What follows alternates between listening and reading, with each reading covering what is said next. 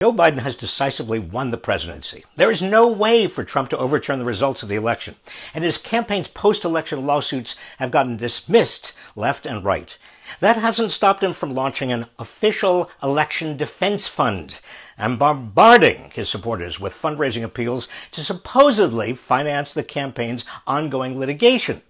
But the fine print tells a very different story.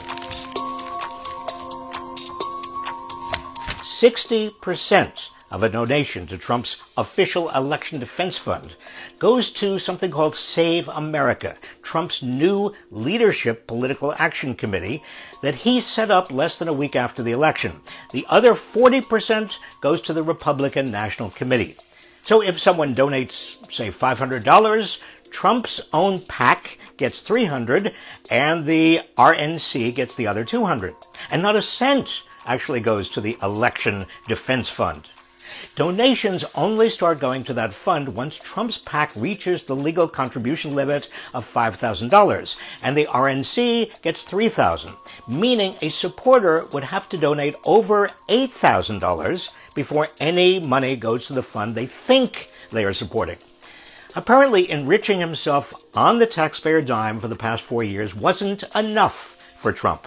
Now he's lining his pockets by attacking our elections and undermining our democracy and swindling his supporters every step of the way.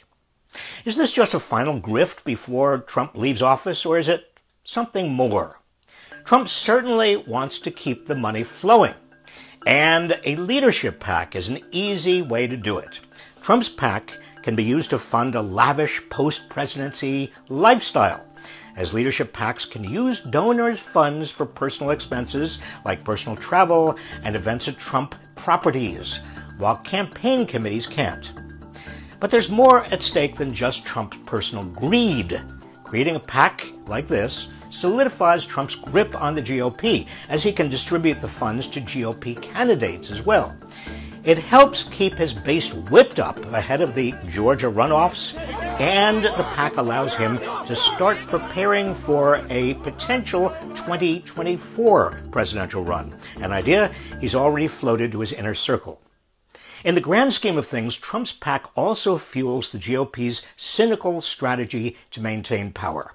You see, they have a permanent stake in stoking a cold civil war.